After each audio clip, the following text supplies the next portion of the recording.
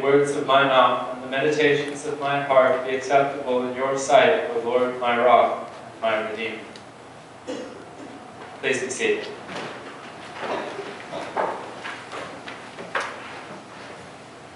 The subject today is the role that married love plays deep within us. Most often when we hear the word marriage, we think of a union between two people, a union that we can observe from the outside. But that union comes from something that lies deeper within those two people, and that deeper force is present in everyone, whether they're married or not. Married love, the same love that leads a man and a woman to become more and more deeply wedded to each other, is at work in every one of us right now, striving to create and to order everything that we think and feel. This may seem like a very strange assertion. It's pretty clear in the writings that marriage is important, but it's not necessarily obvious that it's interconnected with everything else that we love. Doesn't marriage exist in its own sphere, its own bubble? And isn't that sphere separate from the spheres of the other things that we love? Like, say, our love for the job that we do, or a more general love for the neighbor. It's not hard to understand why we might think this way. Probably all of us sometimes want to put our marriages, or our thoughts about marriage, or our hopes about marriage away into a little box and keep it there. But that doesn't work. We can't actually separate ourselves from the sphere of marriage, or from the striving that married love produces in us. The best illustration of this is the family. Families consist of all kinds of different relationships. People in families are brothers, sisters, mothers, fathers, sons and daughters, cousins, grandparents, and so on. But all of those relationships, those families, are created by marriage. All those relationships are born out of the relationship of a husband and wife. Or as the reading from Arcana Celestia put it, the origin of all blood relationships and family relationships is traced back to marriage. Sons and daughters come from marriages. Brothers and sisters are people who trace their origin back to the same marriage, or who are so close to each other that they may as well have come from the same marriage. And so the web of interconnectedness builds out and out.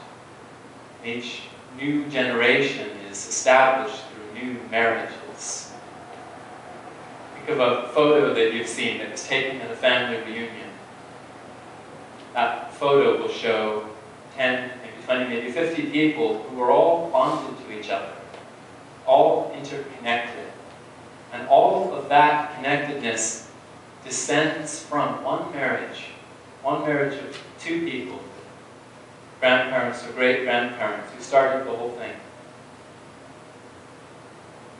And all of our thoughts and our loves are interconnected in exactly the same way. They're joined together by marriages, perpetuated by marriages, and they descend from a single marriage. As we heard in the reading, from the marriage of good and truth in heaven, all loves are descended, which are such as the love of parents for their children, the love of brothers for one another, and the love of relatives on down in their order according to their degree of affinity.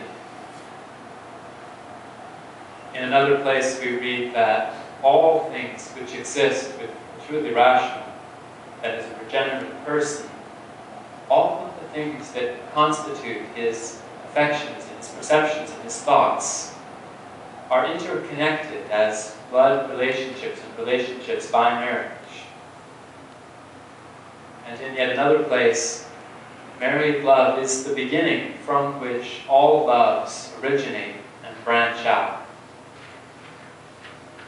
So the families that we see around us are perfect correspondences of the ways that parts of our internal selves are ordered.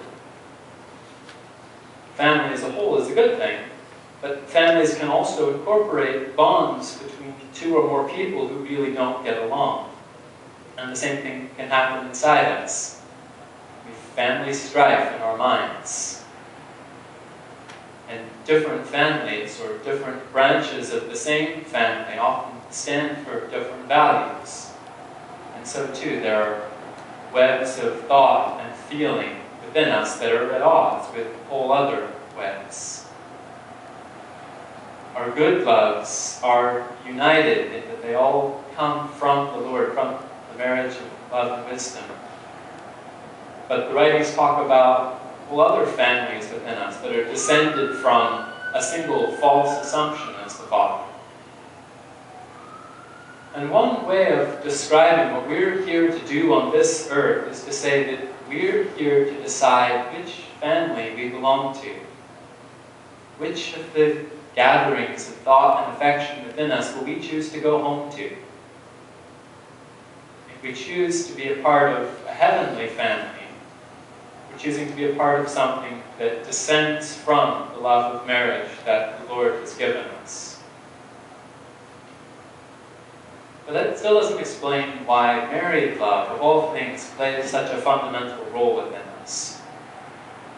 We heard in the second reading that the sphere of married love extending from the Lord is universal. In other words, it encompasses all of the other spheres coming from the Lord under its umbrella. And that includes spheres of protection, of reformation and regeneration, innocence and peace. These are not trivial spheres. Regeneration, innocence, and peace are some of the most precious and the most important things in creation. So how is married love like a parent to these things? One way to answer that question would be to say that all of our loves are derived from the marriage of good and truth, and not so much from the married love that a husband and wife share. After all, the reading did say that loves in heaven are descended from the marriage of good and truth. So we might say the marriage of good and truth is this profound, abstract thing. So it makes sense that our loves could descend from that. But love between a husband and wife, that's ordinary. That can go in a box by itself. It's not that far-reaching. But that answer creates a false distinction. Because the married love that a man and a woman feel makes them into real forms and reflections of the marriage of good and truth, if they receive that marriage from the Lord. We can't actually separate that abstract idea of joining good and truth together from the real things that are like a body for that joining. And that body is the desire that men and women feel to marry, to join themselves together. In order to really understand this, we need to unpack what's even meant by the marriage of good and truth. Probably a lot of us, when we hear that phrase, get this sort of dim idea of someone taking good and truth and smushing them together like an ingredient in a pot. But goodness just means what we love, what we desire, what we want. And truth is what we understand about the way to make that goodness real, the way to make it happen. So the marriage of good and truth is described as thinking what we will and willing what we think. It's joining together desire and understanding so that something can happen. So this marriage is fundamentally about creating. It's about bringing together the things in our minds that belong together so that something new can be made. And this is why married love holds such a fundamental place within us. This love is about making our mind whole so that it can produce something. The love between a married couple is an expression of that love. The love that a husband feels for his wife and a wife feels for her husband exists because truth belongs to good. Good belongs to truth. And together they make something. When a man and woman come together, they can literally produce new life. That fundamental impulse, the impulse to join together things that belong together, extends into all of us, whatever the state of our external marriage. We can work to join good and truth together if we're unmarried, if we're divorced, or if we're married to someone that we really don't feel close to. Because goodness and truth don't come from our married partner. They come from the Lord. Everything good and true is from the Lord. He gives us these things, and He's designed our minds so that our first and deepest impulse is to join them together and use them. That desire is able to find a whole and a complete expression in a person's love for his or her married partner. But even without that outward expression, the inclination to marry or to join good things together is present within us and is apparent to all of the good loves that we experience. So what are the implications of this teaching? What does it actually say about how we should think and behave? One fairly clear implication is that our attitude towards marriage says more about us than we might think. The way that we treat marriage says more about us than we might think. We live in a world that often marginalizes marriage. Culturally, we understand that love is important, but how often do we, as a culture or as individuals, demonstrate that in practice what we value are the skills and the habits that lead to what we call success? How hard is it to imagine somebody saying, look, it's great that he loves his wife, but anybody can love his wife. It takes something special to make this company run. What would it look like if we were all willing to assert that a deep and a lasting marriage is never commonplace, never to be taken for granted, and that the people who make those marriages are perhaps the people who have moved the biggest mountains of any of us? On an even more practical level, what do our actions say about how important marriage is to us? For a lot of married couples, this boils down to how much of your time and energy are you willing to set aside for your marriage. We can't always have perfect control over our schedules, but whether or not we make time for something is often the bottom line about what's really valuable to us. And there's a host of other things that make a statement about how we hold marriage. Do we make dirty jokes? Do we look at dirty pictures? It's easy to pass these things off as harmless, but they can be affecting our minds on a pretty fundamental level. And by the same token, if we do respect and honor marriage, and make that respect a part of our behavior, then that establishes a healthy pattern in us that runs deeper than we might think.